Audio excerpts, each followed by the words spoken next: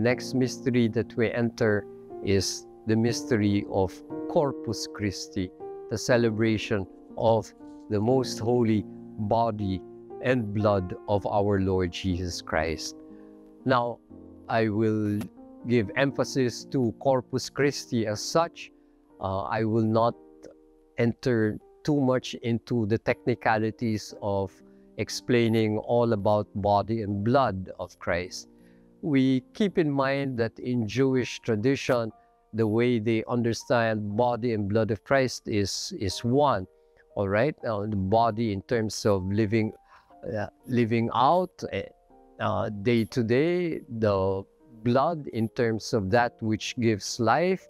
The two of them are together always, body and blood, the fullness of a person.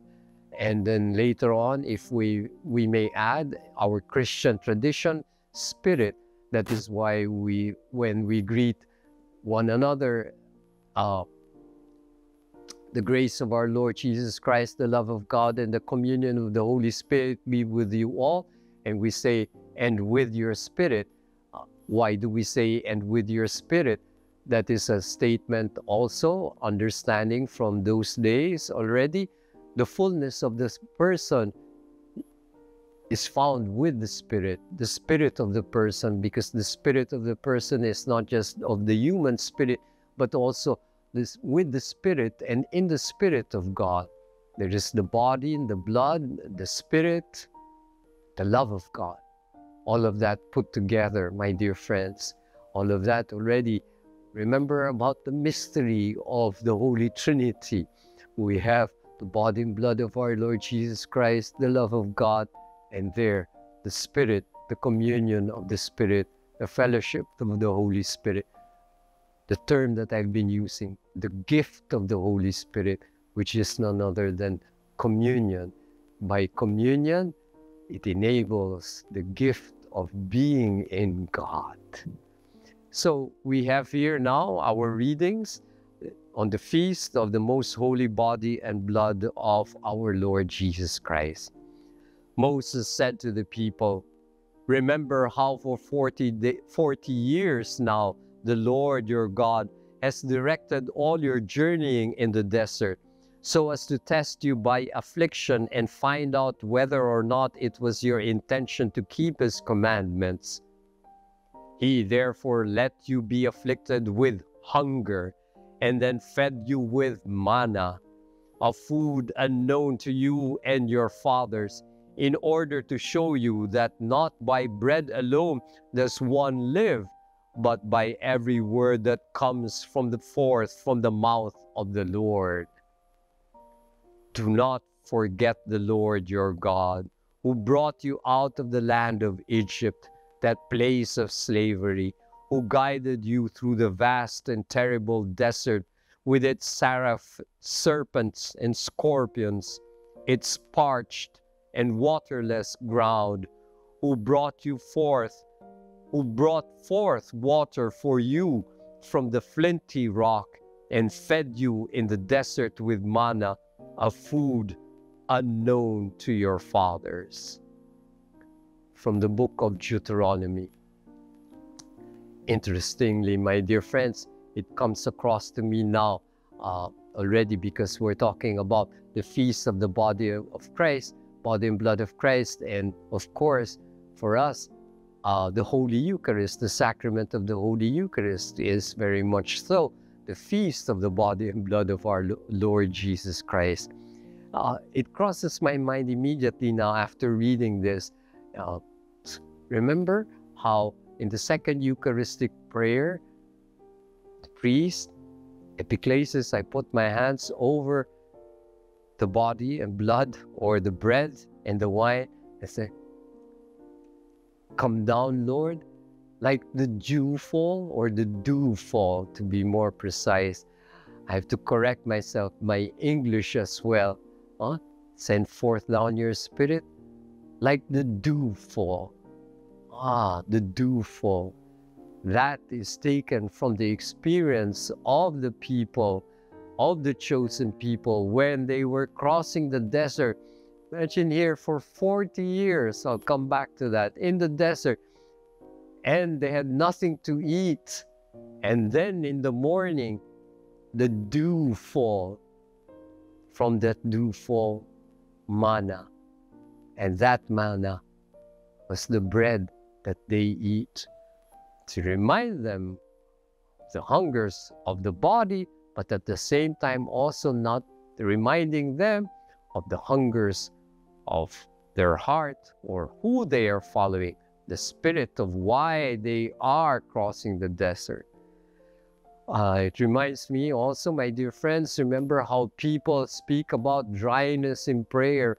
I'm experiencing a form of dryness now in my life.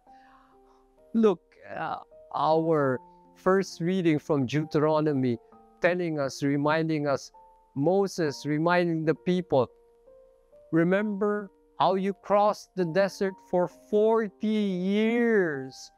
40 years of dryness, my dear friends. And some of us, when they come to me and they quote-unquote complain that they are experiencing dryness in their prayer period. 1 prayer period, 2 prayer periods, 3 prayer periods. We're talking about 40 years in the desert, my dear friends. Dryness in the desert for 40 years. And you, what dryness are you experiencing? Let's extend that dryness. What hunger are you experiencing? Yes, it reminds us also of Jesus Christ, His own testing, His own temptation, His own fasting for 40 days in a deserted place. And that is the time where He came to a resolute and fundamental decision that I am about my Father's business. And here, the whole questioning during this dryness, what do you seek? What do you decide to hunger for? What do you decide in terms of asking the Lord to be gifted with? It's all there, all of the themes being reminded. And Moses tells them, remember how for 40 years, 40 years now, the Lord your God has directed all your journeying. But in the end, reminding us all throughout, it is a desert experience for 40 years, but the Lord was directing your journey. The Lord was with you. And there is the hunger of the body. They are fed with manna. But part of the remembering there, being told, you do not live by that bread alone. And we have to remember as well their experience. They were hungry crossing that desert, and they were being fed with manna. Interestingly enough, my dear friends, we can see here, despite all of that experience, people still search for more, is it not? Correct? What is it that we search for more? After eating the manna, they are reminded by Moses that you do not live by bread alone, but by every word that comes from the mouth of God. That is their experience already, even of that time. Now, some of you might be looking for, Father, show us some applications that we have even in our time now. Goodness gracious, my dear friends, that is your task. Can you imagine crossing a desert for 40 years and being hungry? And you now, what is your experience? And can you see that through? And not only seeing it through, but can you see God directing your journey in the desert experience? Let me add already, there is also that part of being given from time to time to quench that bodily hunger with the manna, with that which is of God, with that which God feeds you, with that which God chooses to feed you. It is His choice. I will feed you with the manna. Of course, I'm already projecting later on what that bread will be, what that manna will be. See how we are directed already by our first reading, and the first statement that is used, remember, rather, the first word, remember, that is a loaded word. The Old Testament into the New Testament. Remember. Our second reading from the first letter of Paul to the Corinthians. Cling, cling, cling. It should ring a bell, right, my dear friends? If the last reflections that we had on the Trinity, we were reading from the second letter of Paul to the Corinthians about the greeting, how everything already is in the name of the Father and of the Son and of the Holy Spirit. And here we take from the first letter of the Corinthians, St. Paul writes, the cup of blessing that we bless, is it not a participation in the blood of Christ? The bread that we break, is it not a participation in the body of Christ? Because the loaf of bread is one, we, though many, are one body, for we all partake of the one loaf. Now, let's not get caught up in all of the technicalities of the words, my dear friends, because we have here already the cup of blessing, the blood, the bread we break, the body, and then the loaf of bread. And then people might want to get into the technicalities of what the bread, loaf, blood, partake, and all of that, the different words. I won't go into all of the Greek of all of that, my dear friends, because once again, it's all too brief and all too compact what I'm doing, and there can be a lot of, shall we say, interpretations that may come in, and we have to be careful. But the stress that we would like to show here is the fact that Paul is already talking about the body and blood of Jesus Christ. And I have mentioned that when we are talking about body and blood, we are talking about the wholeness of the person, the fullness of the person, the completeness of the person. And not just of the person now, because it is Jesus Christ, it is of God. That it is of God and from God, and that God is the one who, quote unquote, teaches us that it is His body that He offers in sacrifice. That it is God also who teaches us that it is His blood that is shed. And by that body and blood that is sacrificed and that is shed, it is there that we have the death of Jesus Christ. And from that death, Jesus Christ is already offering us a new life, a new creation. All right?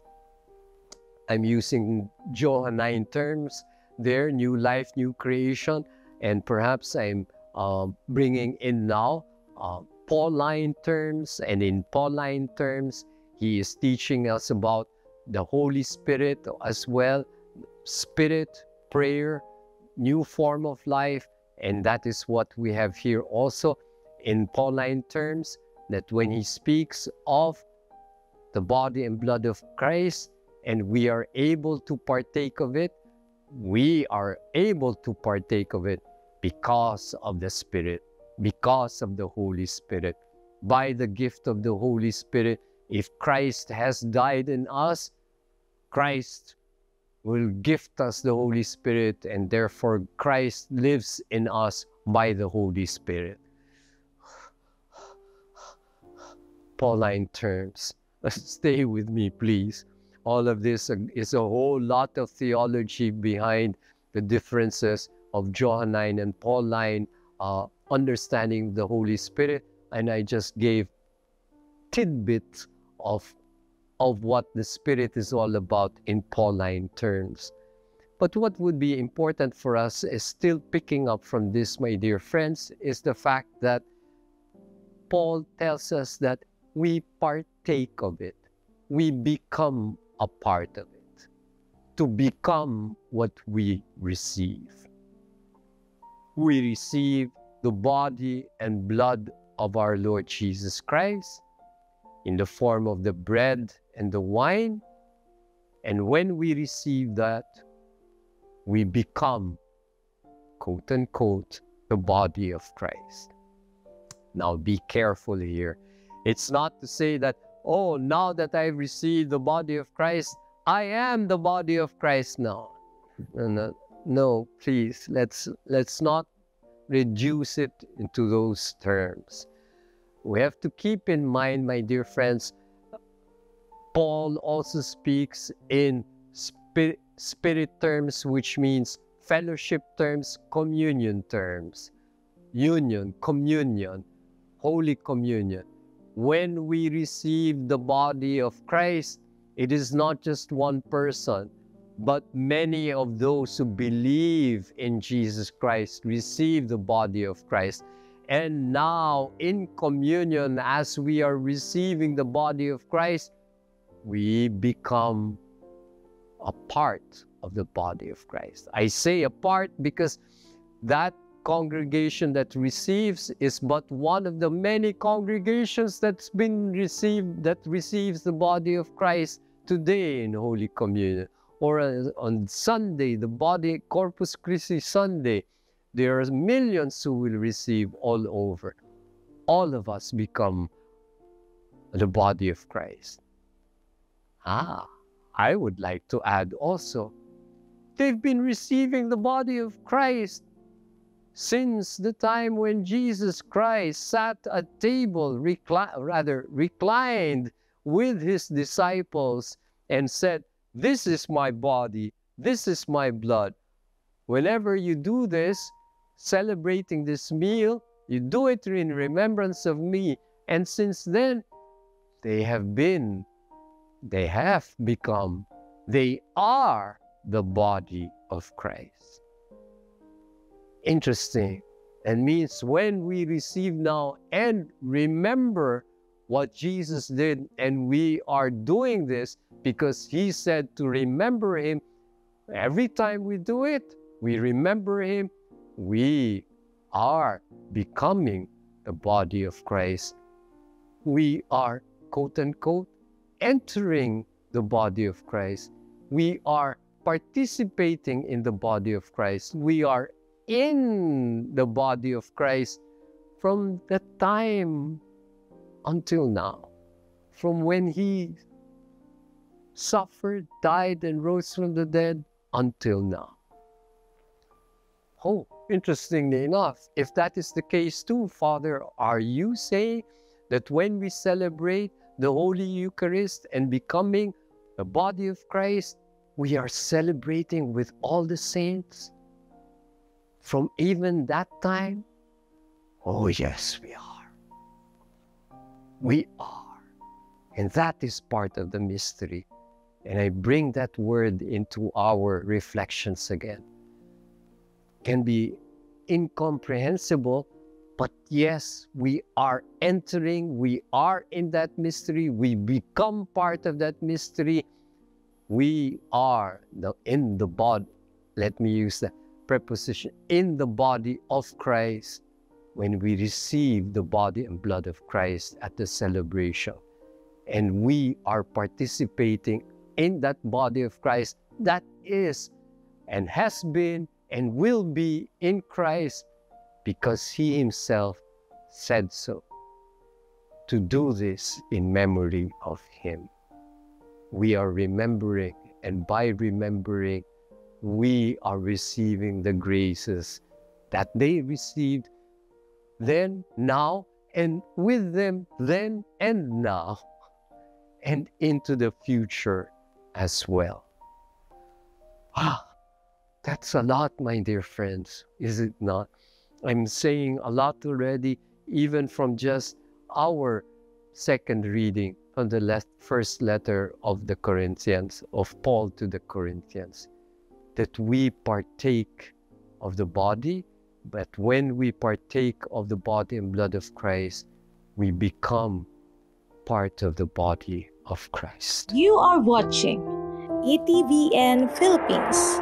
Emmanuel, the God with us who saves. Let's move now to our gospel reading. And interestingly enough, my dear friends, we come to the latter part of John chapter 6 for Corpus Christi. Jesus said to the Jewish crowds, I am the living bread that came down from heaven. Whoever eats this bread will live forever, and the bread that I will give is my flesh for the life of the world. The Jews quarreled among themselves, saying, How can this man give us his flesh to eat? Jesus said to them, Amen, amen, I say to you, unless you eat the flesh of the Son of Man and drink his blood, you do not have life within you. Whoever eats my flesh and drinks my blood has eternal life, and I will raise him on the last day. For my flesh is true food, and my blood is true drink. Whoever eats my flesh and drinks my blood remains in me, and I in him. Just as the living Father sent me, and I have life because of the Father, so also the one who feeds on me will have life because of me. This is the bread that came down from heaven. Unlike your ancestors who ate and still died, whoever eats this bread will live forever. All right, another gospel reading, another chapter, and the chapter of John 6 is another one of those loaded chapters with a lot, and if we can keep coming back to it, and there will be many things that we will look into, that we can look into and reflect on. I would like to emphasize maybe just three. Let's keep it to three. If I make two and forget the third, well and good. But the first that I would like to emphasize here, my dear friends, is that of, this is the bread that came down from heaven.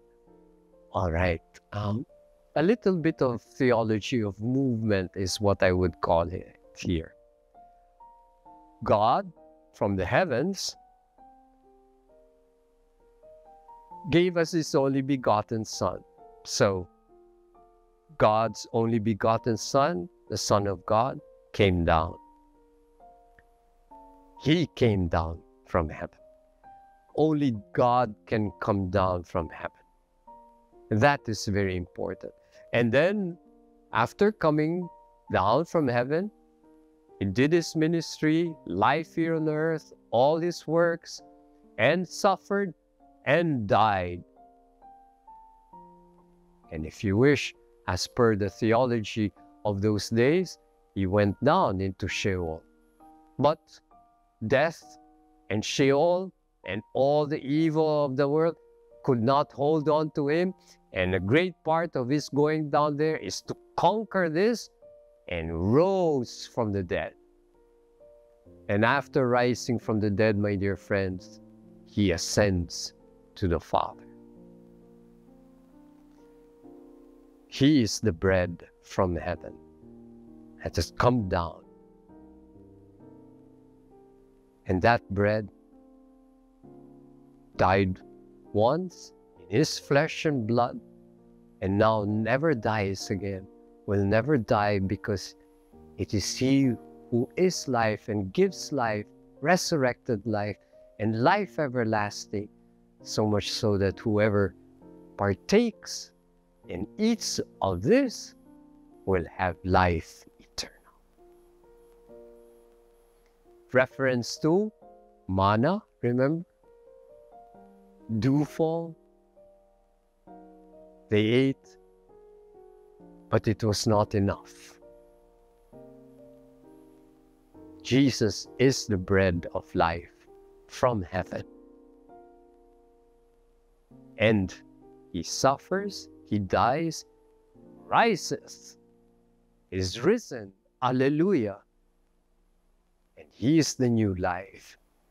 He is the bread of life. He is life everlasting. And whoever partakes of this will not die. Little different, is it not, from what Paul presents us? Here in John, he makes it very clear. He is already pointing to what? This flesh and blood of Jesus Christ, human as it is, because He is God and man, will suffer, will die, but He will rise again.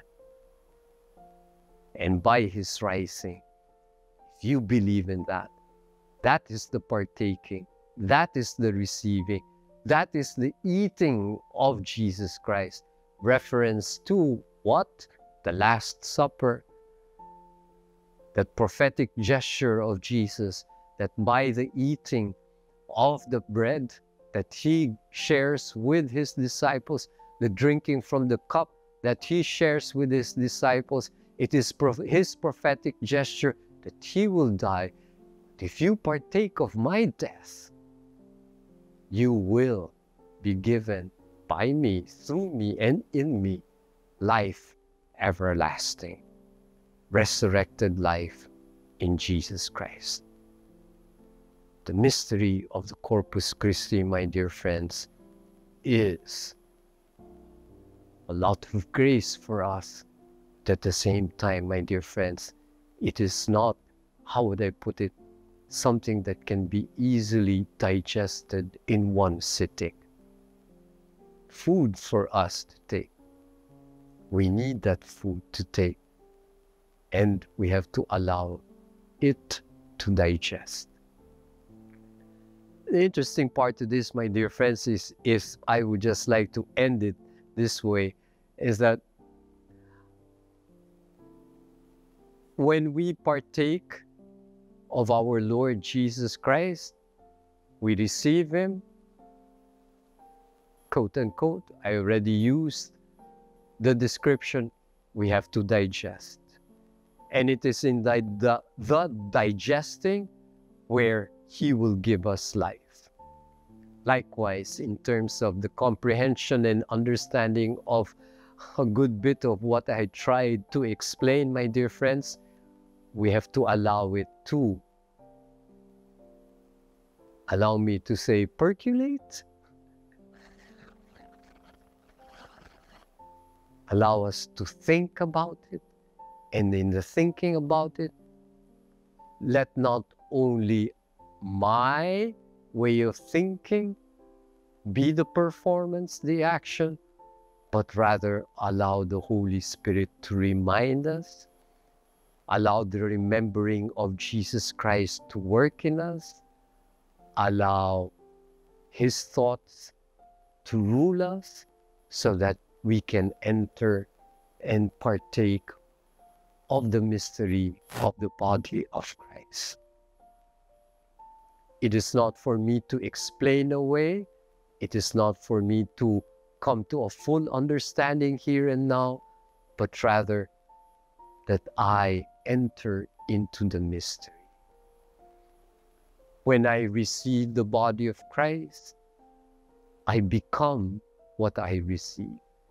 And when I become what I receive, the body of Christ, I realize that I am in communion with others who believe in Christ, but I am in communion with the Holy Spirit in the body of Christ. And that is a lot, my dear friends. For the here and now, that is how I would reflect with you about it. But there is a great part of it which is the there and then. That we have to remember that God is directing our journey, and the body of Christ is directing our body towards His. Allow Him to. Allow Jesus Christ to direct us towards the fullness of the body of the only begotten Son of God, Jesus Himself.